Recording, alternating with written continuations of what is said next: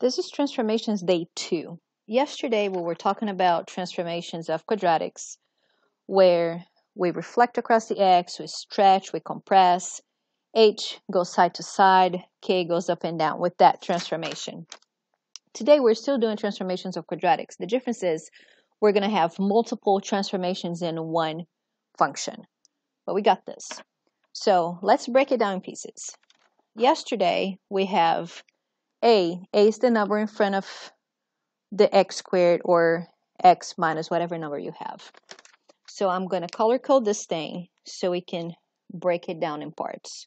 So this negative will do something. This 3 will do something. This 1 will do something else. And you're like, how do I know? Well, we're always referring back to this form right here from yesterday. Okay? So, start with that negative. That negative says, so we know that this number right there in front of the x squared is a. A indicates reflection across the x-axis if it's negative. Vertical stretch or compression. So, this negative right here is a, so it reflects over the x-axis. And I'm going to show you in the calculator when we're done with all of this. 3 is also a, and yesterday we talked about how when a is greater than 1, it's going to be a vertical stretch. So for the blue right there, it's a vertical stretch.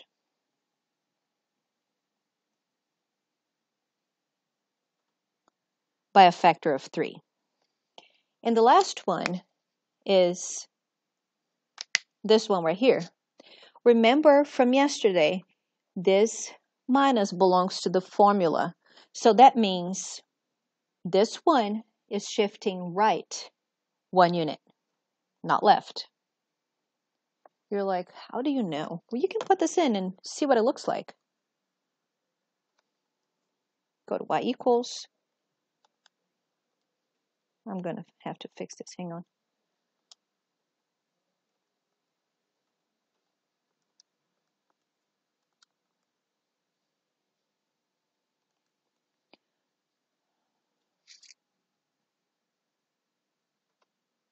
And you can choose to do the parent function on there or not.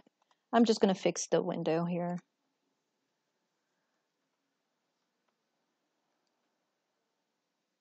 So you were expecting the parent function to be just a smiley face going through the origin right there. So reflection over the x. You can see that the parabola is right there reflected over the x-axis. You can see the vertex went right 1 unit right there. So right 1 unit. And you can tell that it got a little bit skinnier with that vertical stretch. So when you stretch in the morning, you think about, you stretch, you get skinny. So it got vertical stretch by a factor of 3 right there. So for number 2, we're going to kind of go through the same thinking process right there. So this number in front, we're talking about a. And then here we have this right there. That's h. And then I'm going to do k right there. Remember, a is what tells you reflection or not, vertical stretch or vertical compress. H goes side to side, K up and down. So for the blue, that was a vertical compression.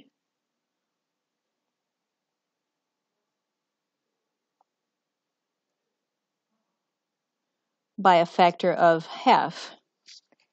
Again, when A is between 0, greater than 0, and less than 1, it's a compression. Because when you think about a balloon, you compress the balloon, it gets wide and it goes out on the sides. This minus is from the formula.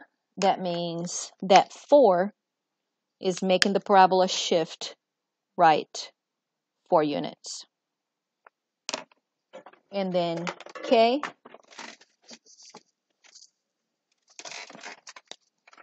right there in orange, that goes up and down since k is positive, it goes up. So up 2 units. And that's all there is to it. You can always, I'm just going to do it one more time and then the others we won't. So 1 over 2, x minus 4 plus 2. So there's no reflection on this one. This is still going to be a smiley face, a little bit wider than you would expect your parabola to be. There you go. So compression by a factor of half. It moved right, so the vertex is right here. It moved right 4 units and up 2. Exactly how we said it was going to do. One more. So this is A, and this is K.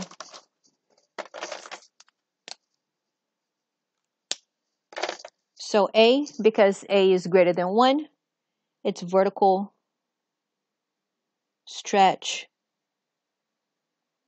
by 5, and vertical shift up 1. You can just do up 1. You don't have to write the whole shebang. All right.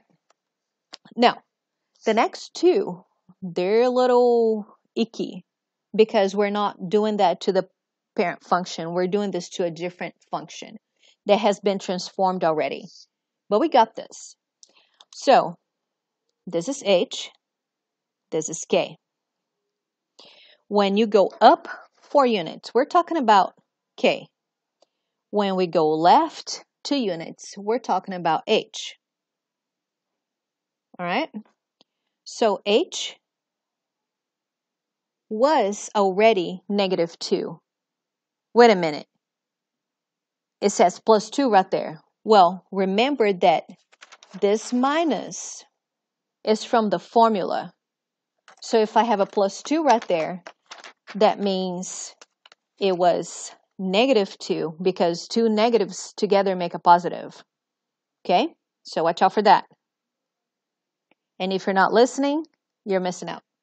Okay. You have to go left 2 units.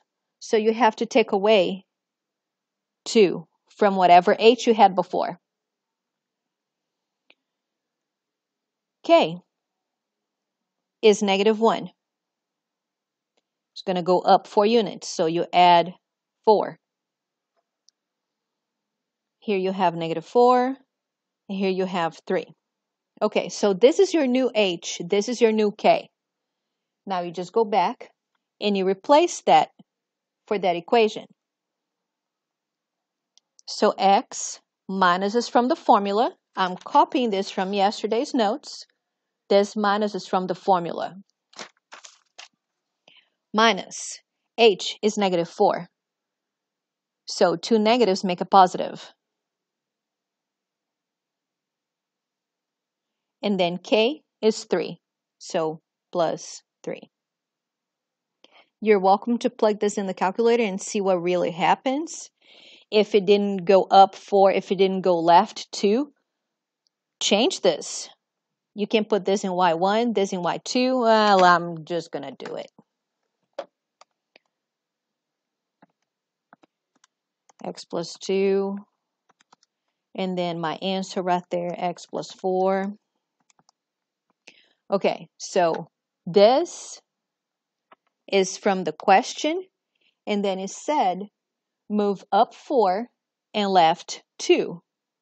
It went up from here. This is the vertex. So it went up 4. 1, 2, 3, 4. And then left 2. 1, 2. Right there. So it did what we were expecting it to do. All right? So there's no excuse for you not to get these questions right. You can plug it in the calculator and check to see what you did and to see if you did it right. One more. This one does not have H. See, like you don't have anything in parentheses right there. H is the number in parentheses, but you don't have that. So you can't just say, oh, no, you don't have H. That means H is 0. So H was 0 and K is 3. right there. I need to move right 4. And I need to move up 2. Again, side to side is h. Up and down is k. 0 plus 4, 3 plus 2. All right, put it back. So y equals, h now is 4. So x minus 4 squared. This minus is from the formula again. And then plus 5. Please, please, please remember to put that square right there. It's a quadratic function, so you have to have that square. Bye!